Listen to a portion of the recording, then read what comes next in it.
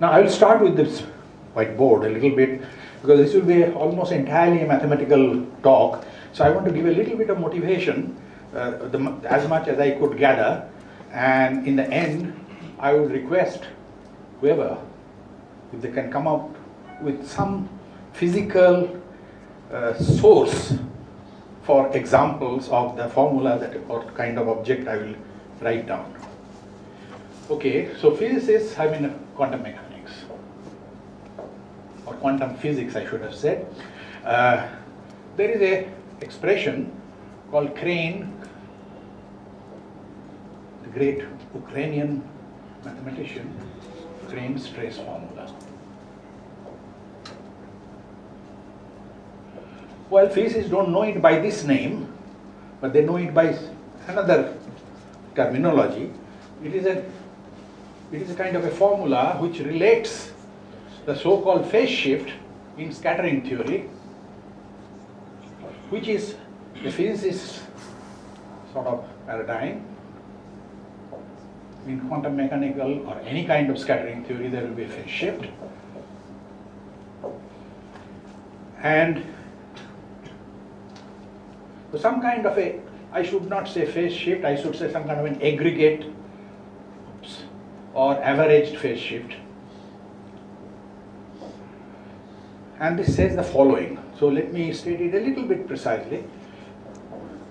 So you are given two Hamiltonian. This is the so-called free Hamiltonian, and this is the potential or some perturbation thereof, such that these are two self-adjoint operators in some Hilbert space H. Actually, statement is quite abstract. It could be in any Hilbert space.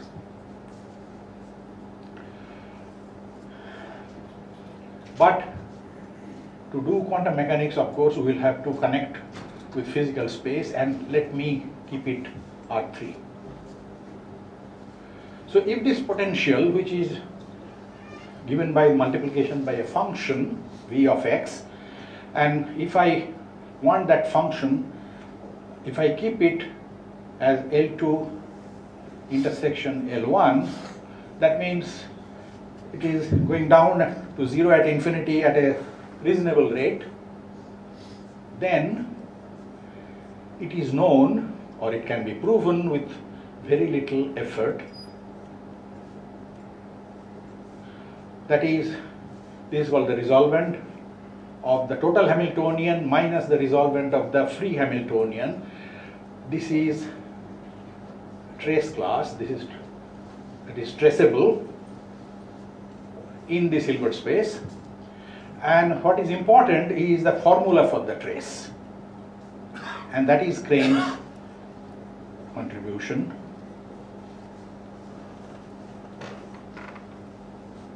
This has a formula, an integral formula.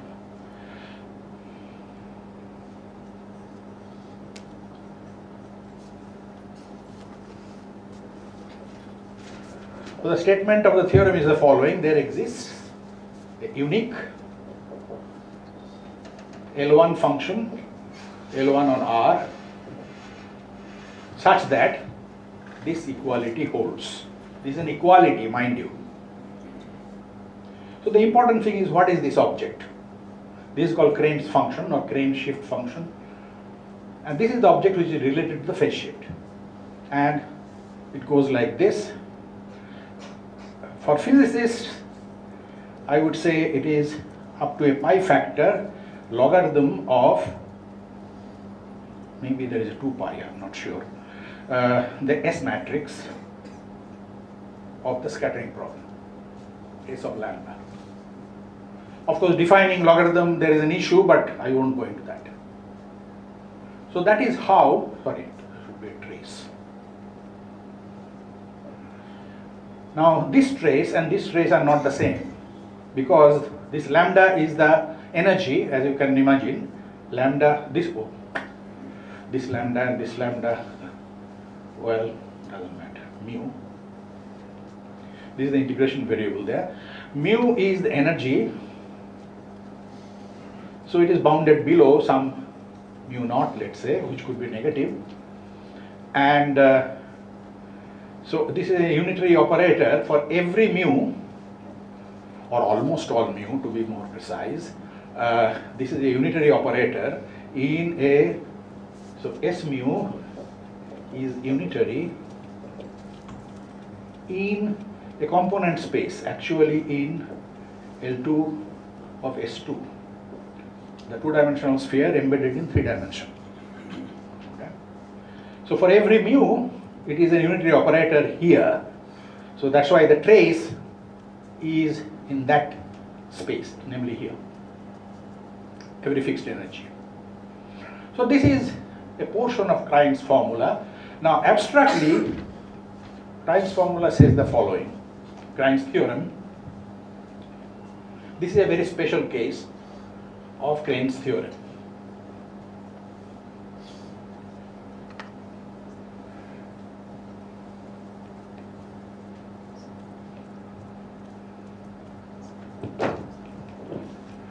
So Krein's theorem says H0, now it is abstract statement, H and H0 are two self-adjoint operators in some Hilbert space such that H minus H0 is in trace class. A potential cannot be in trace class. No multiplication operator unless it is discrete valued cannot be trace class. So this is a, this does not immediately apply to quantum mechanics, but it can be worked around such that, and take any function, let's say nice class, Schwartz class of R, that is smooth functions decreasing at infinity rapidly. For every such function, phi of H, so you form by functional calculus the operators, function of this self-adjoint operator and a function of this self-adjoint operator. Statement is this is trace class, but more importantly the formula.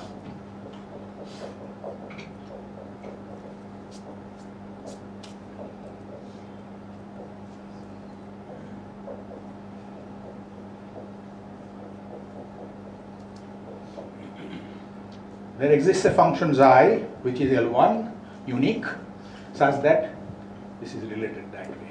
Now to make the contact with geometry, which I will try to do soon, I will write it as this. These two I combine and write it as d phi. And xi lambda has some expressions.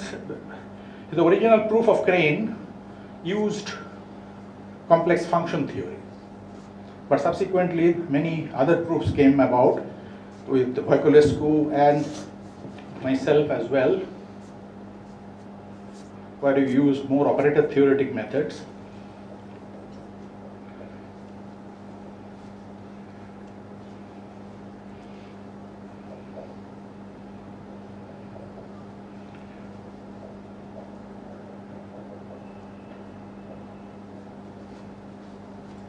Sorry, there is a trace of the imaginary part of the logarithm.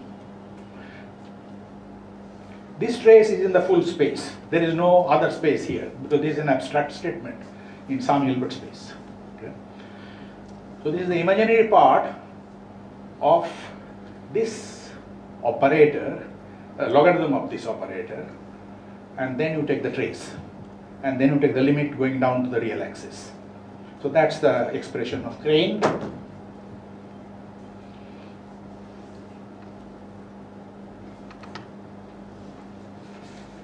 Now you can interpret this formula in more ways than one.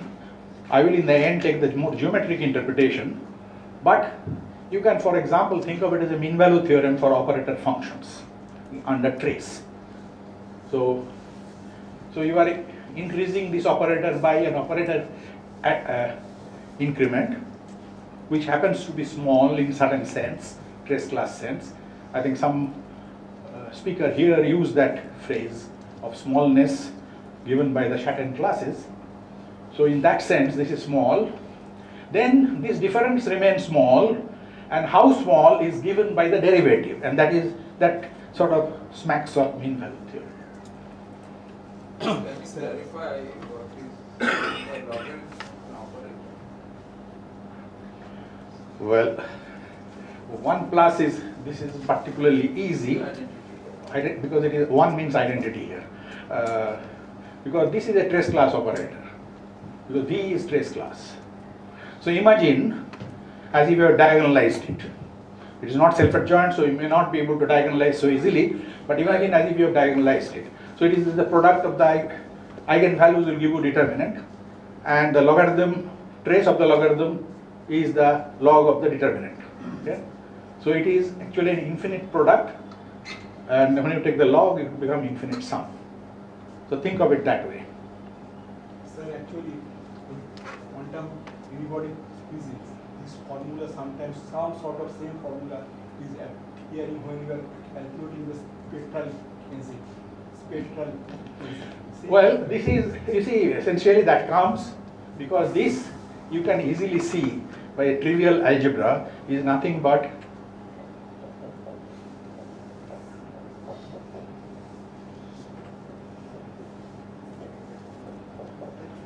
okay, and this, the inverse, which is the resolvent, is the name that mathematicians use, is in concrete cases when the Hilbert space is say L2 over a configuration space like R3, Rn, etc. Then it is the Green's function. That's why it appears in the spectral density calculations. Okay.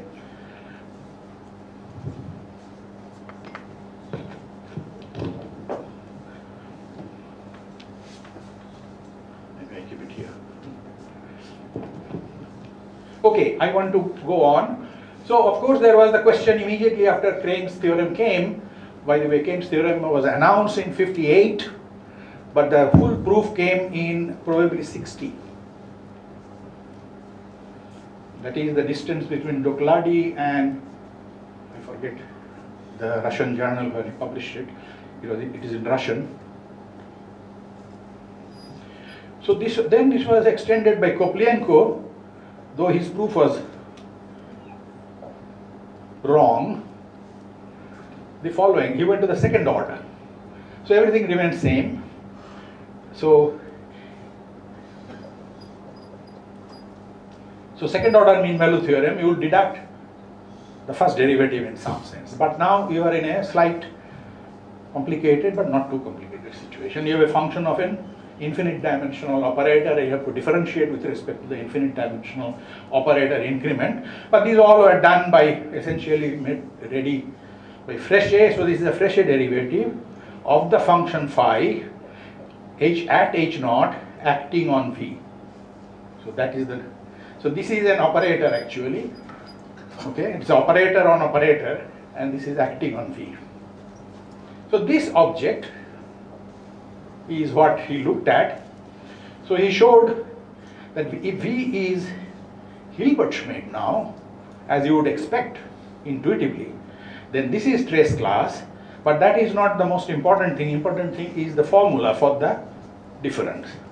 And as you would expect, second derivative appears, and there is a function.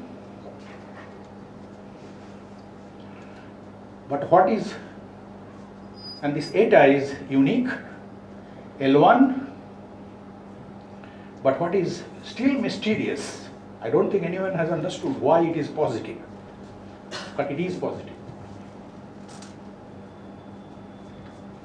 This function is a positive L1 function and unique. So this genre of formula lends credence to the terminology. This is an operator mean value theorem. Okay.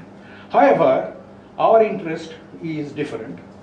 So now I will move to the more geometric interpretation, for which I must thank Parthasarathi Chakraborty. We had a brief discussion once, and he did help me in sort of getting this a little clarified, and that's where Kahn's cyclic cohomology comes a little handy, though not in a big way, but in a small way. So now we want to investigate a possible trace formula in 2 dimensions. So far we are in 1 dimension. What does it mean? The problem is the following. 2 or n, if I can do 2, I can do n. So 2 dimension means I have a tuple of self-adjoint operators, but now I am forced to impose boundedness. So that bounded self-adjoint. Krein's theorem is valid for unbounded self-adjoint operators. So I have a tuple, 2 tuples. They are pairwise commuting.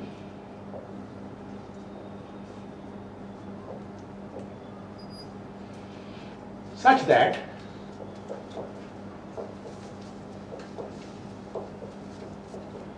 is Hilbert-Schmidt.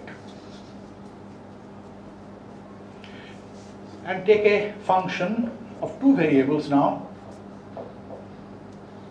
smooth function of 2 variables, and by functional calculus form the function of h and form the function of h naught pair, function of the pair h1 h2 and function of the pair h10 h20.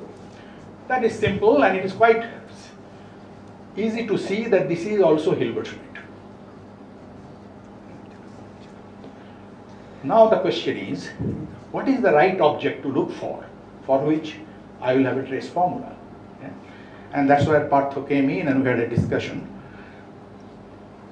So this is the input, let's say. So what kind of trace formula we can hope to look for? So that's where Kahn's ideas were useful. So let's say we take this function or a more restrictive function, doesn't matter.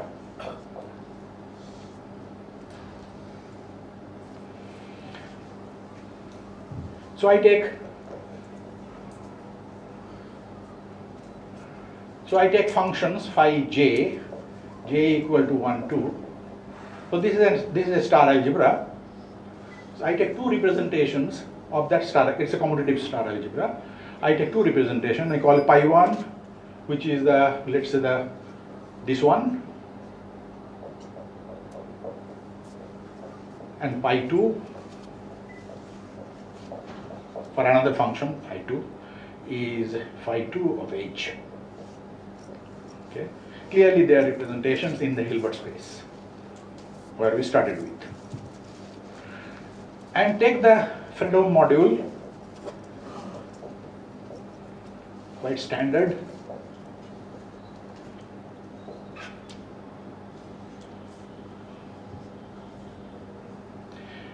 And the grading, if you want, is 1, 0, 0, minus 1. Very simple 2-point model actually. And if you compute following, okay, well, I have to double it. Oh, yeah, thank you. So pi of phi is just doubling.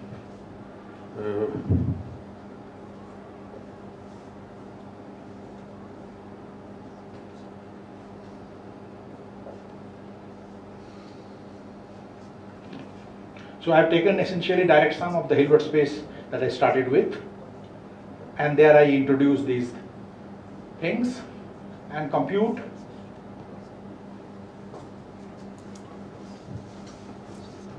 following Kahn's prescription of pi f by phi. I think it will be this, maybe I am wrong, maybe by a sign. I may be wrong by a sign. The commutator works out to be this. And then, so what will be the candidate for the 2 form in Kahn's cyclic homology for this model? So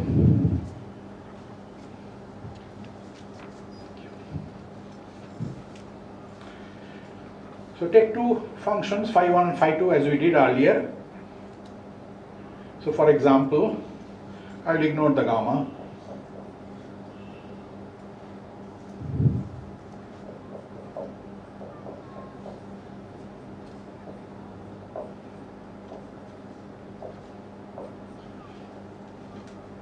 So I take that form and open it out, and I will get trace of phi 1 of h minus phi 1 of h naught times phi 2 of h minus phi 2 of h naught. For two functions, phi 1 and phi 2, coming from a nice class of functions. So if we believe in Kahn's ideas, then we should look for a formula for this object. Okay. And now I can go to my slides. So that's what I mean by two variable formula. When I say two variable formula, trace formula, I have to know of what I should compute the trace. And Kahn's theory gives us at least a candidate which you should look for. Okay, now, okay, these are just notation which is more or less standard.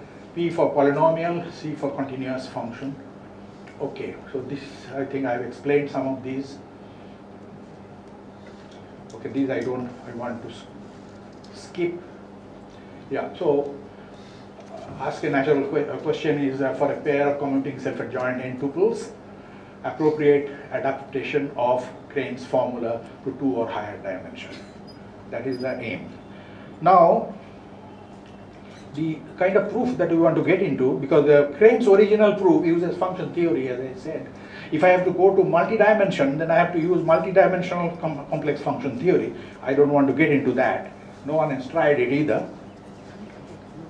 So we took this route of which I think we successfully navigated using for one variable, more operator theoretic method.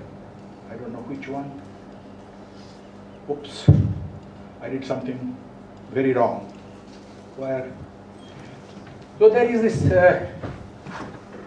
famous set of theorems due to Hermann-Weyl, and then followed by von Neumann, and then followed by Berg, which is to show that given a self-adjoint, they did it for bounded operators, I extended it for unbounded operators, that given a self-adjoint operator with any spectrum, I can find another self-adjoint operator which has only eigenvalues such that its difference is small in the sense of Schatten class.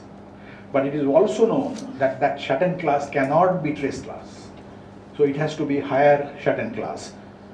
Original proof of Weyl and von Neumann was Hilbert-Schmidt, but that has been extended to any Schatten class greater than 1. That is for single operator, and I'm just wondering which one gives the pointer, the top one?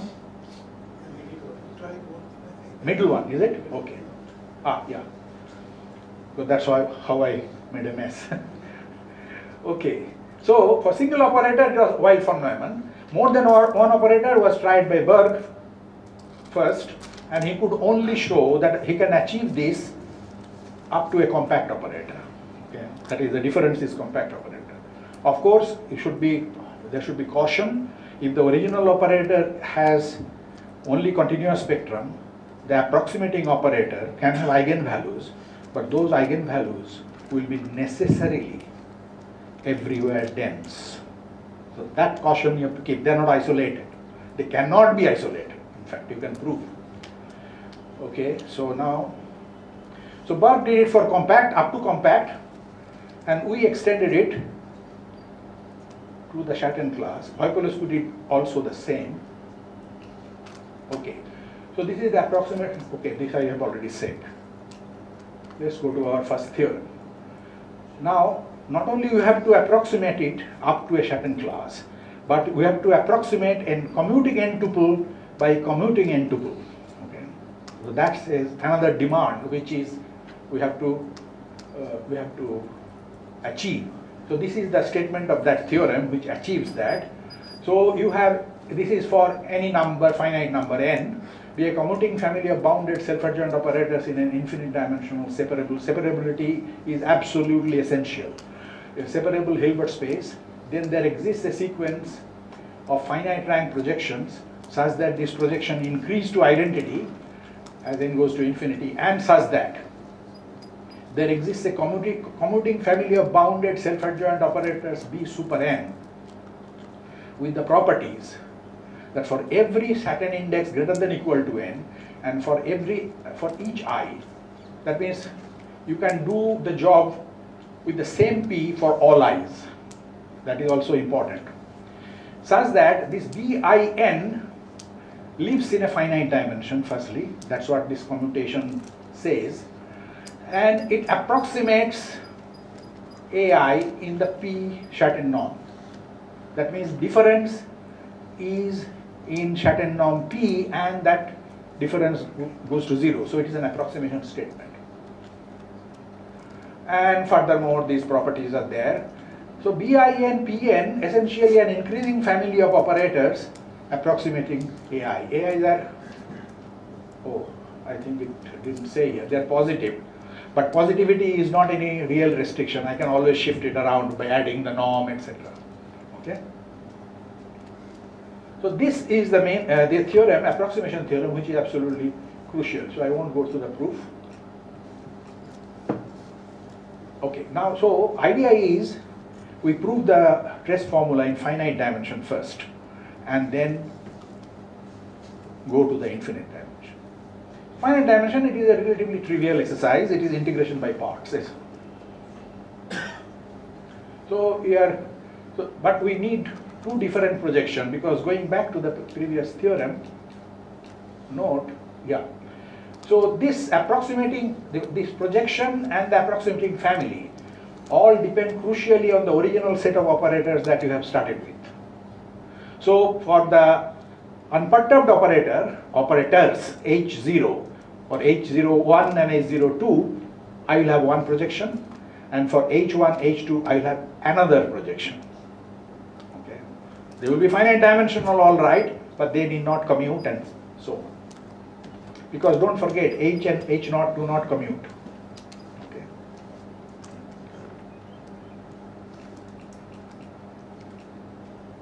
Okay. That's why two finite dimensional projections have been introduced. Assume furthermore the two commuting pairs of bounded self-adjoint tuples are acting in the common reducing subspace PH and QH respectively. That means PH reduces this one, QH reduces that one. And P and Q do not have to do with anything with each other necessarily, etc. There is a spectral statement. I embed the spectrum in a large enough interval, and phi and psi are C1 because I'm in a finite interval, so I don't need S functions. So C1 is enough. Then one has this formula, but with these projections sitting there at appropriate places. And this integral is over the square, AB square in 2 dimension. Here is the derivative of the first function. Notice this is not a function of 2 variables here. I am taking a simple case of function of 1 variable each. But this is 1 variable, that is the other variable. That's why there is only derivative with respect to one coordinate, x, and this is y. And there is a function xi, xy, dx, dy. So this is the Krein-like formula, where z you can write down explicitly in terms of spectral families of these operators.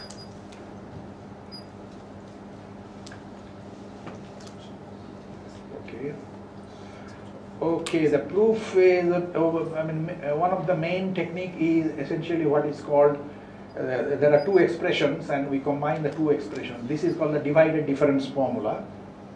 The same expression can be written in 2 different ways. Here is one which comes from integration by parts. The other one comes from a little bit of a jugglery. I won't explain. The jugglery is by introducing this divided difference, I have managed to get here an operator valued measure. If this is an operator valued measure, now luckily this is a Hilbert-Schmidt valued measure, therefore I can use, in fact it's a spectral measure in the Hilbert space of Hilbert-Schmidt operators.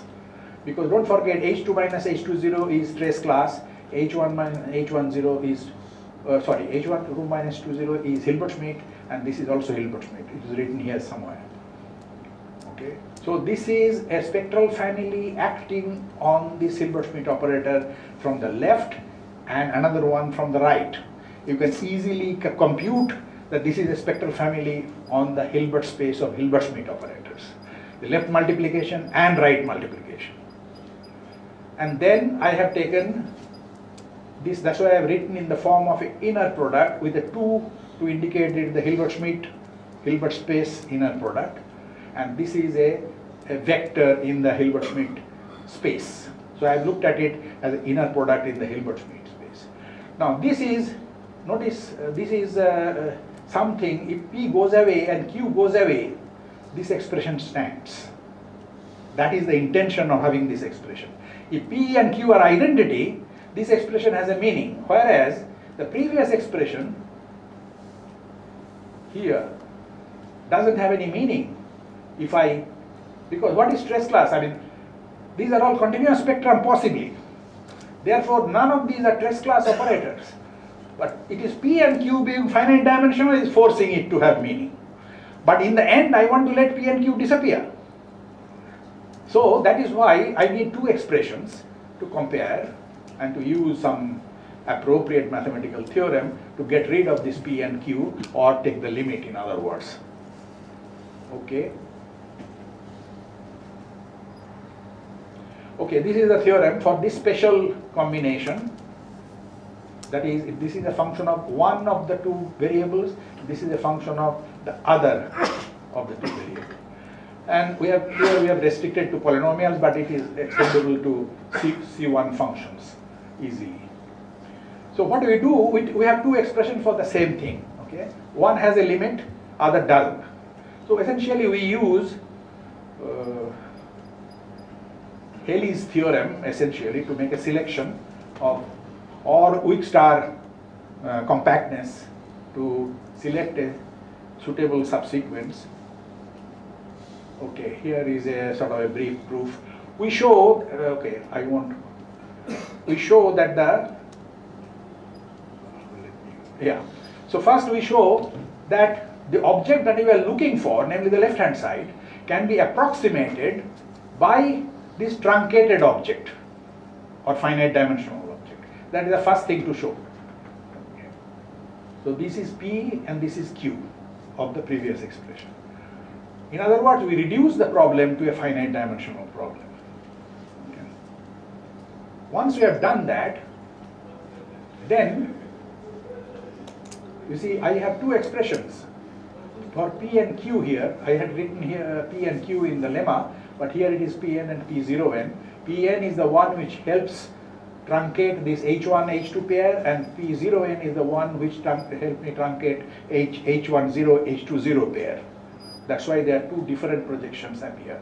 So this first one is the finite dimensional formula. Second one is the divided difference formula, where this measure is given here. Sorry, here. So by comparing, we can say that mu and delta, that over any Borel set, is given by an integral of this in function, which is valid for finite dimension. So for each n, the measure mu n is absolutely continuous. There is no problem with that. That is trivial statement. Okay, now we take the divided difference formula and look at the measure a little more carefully. So let me, yeah.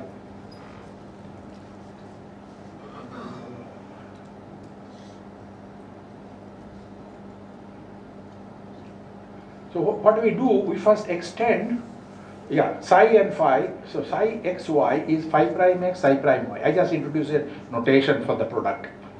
Okay. Then this is a function which is nice. So if it was C1, then this is a continuous function.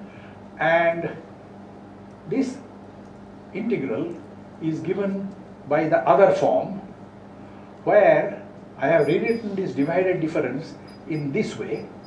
You can easily see phi prime I integrate, I will get this one. If psi prime I integrate, I will get this one. So I have written as an integral of psi xy, this is an indefinite integral, divided by the increments. Why I did that? The next page will explain. I want to bound this.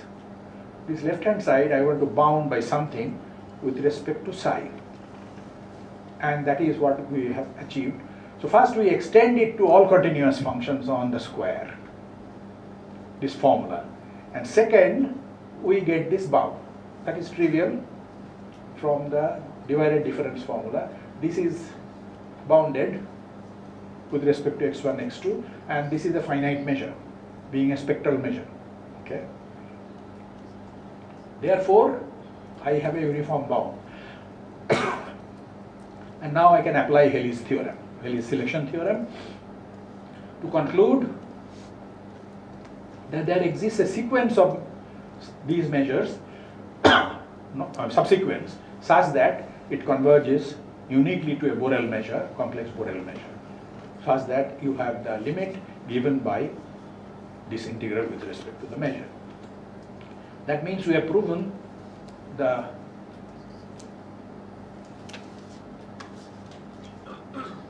yes, this is what we have proved.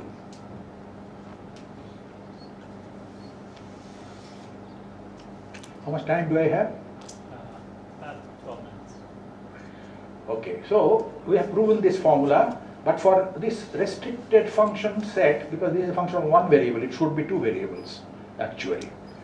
Now that we have not yet checked everything, it is going on. That is for actually two variable functions here, two variable functions here. Let me go on to say now, you see that, look at the Krein's old formula, or even the Kuplienko formula if it is there, not there. But this measure in Krein's formula, it was a function of one variable, it was absolutely continuous, and that was the main feature of Krein's theorem, that these measures were absolutely continuous. So here the question arises, is this absolutely continuous with respect to the Lebesgue measure, okay, on this square? Or do we can we expect it to be? Because I cannot prove at present that this is I went the other way.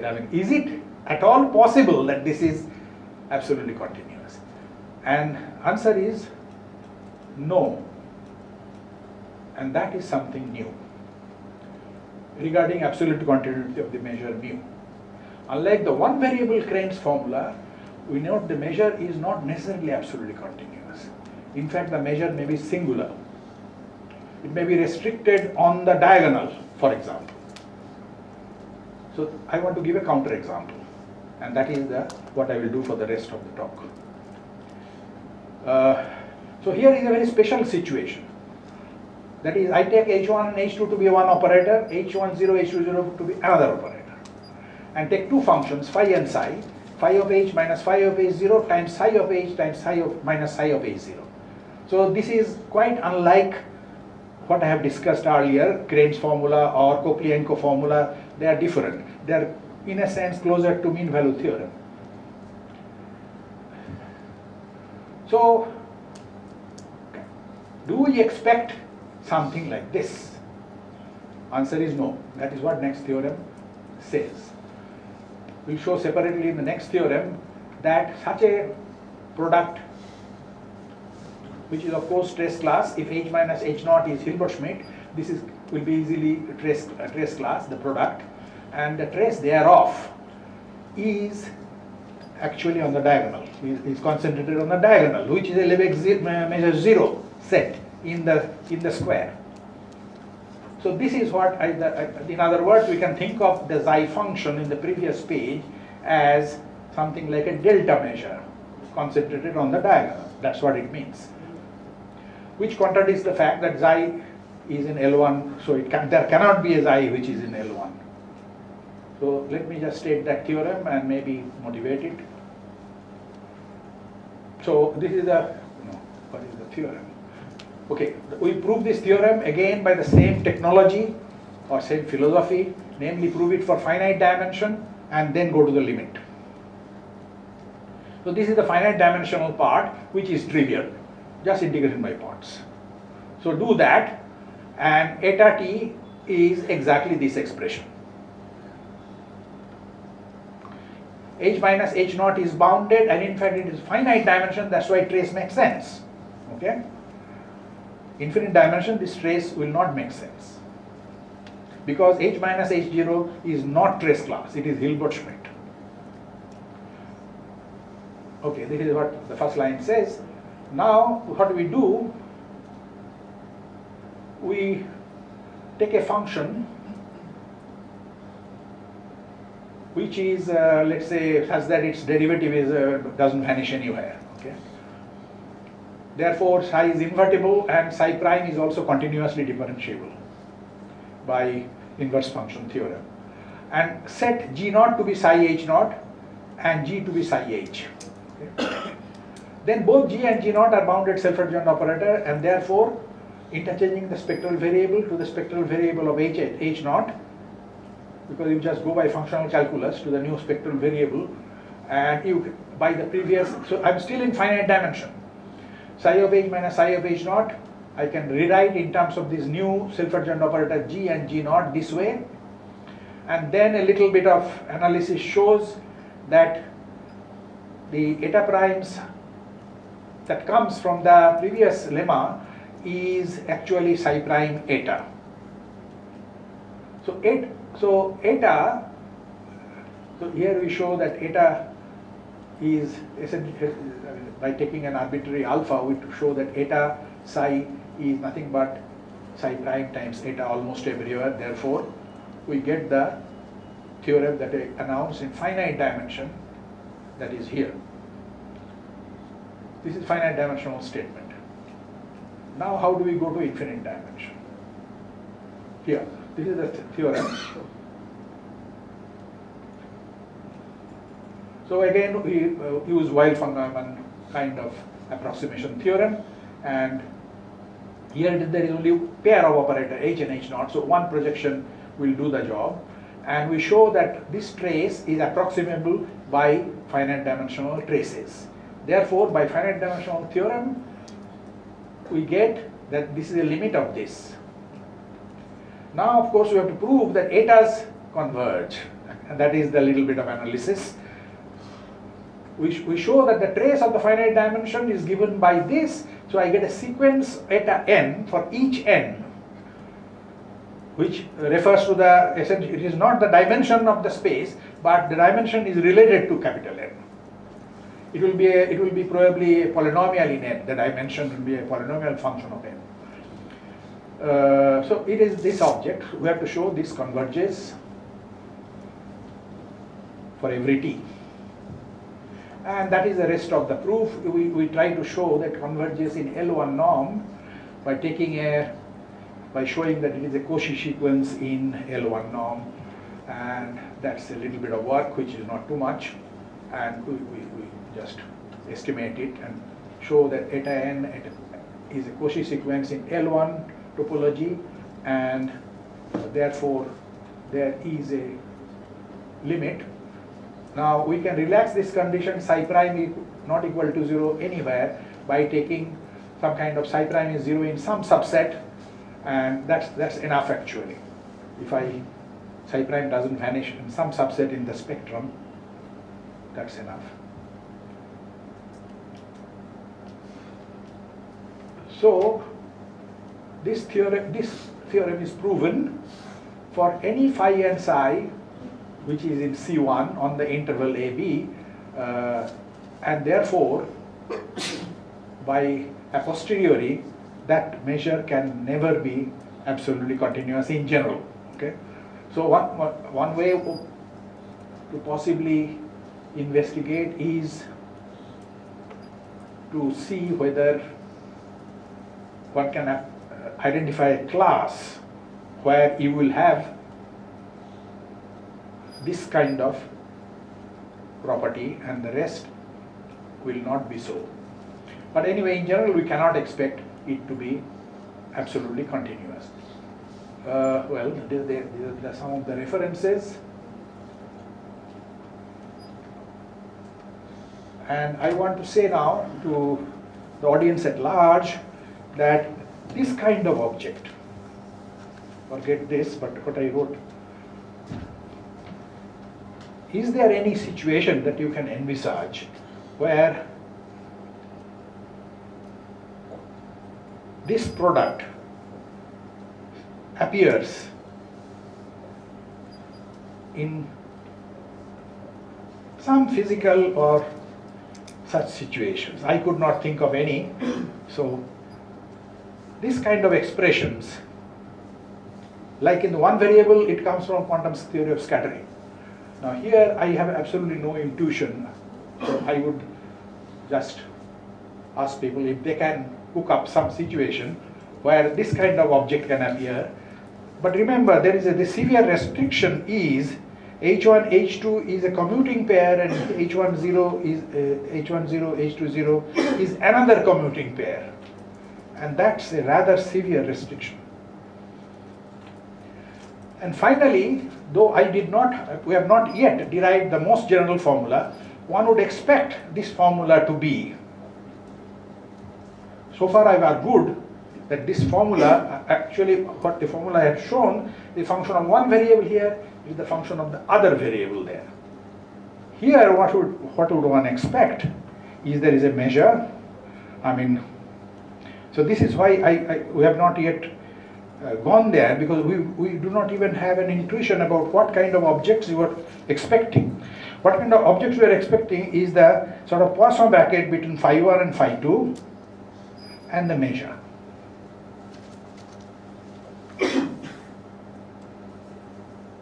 The symplectic form is going to appear in some natural way.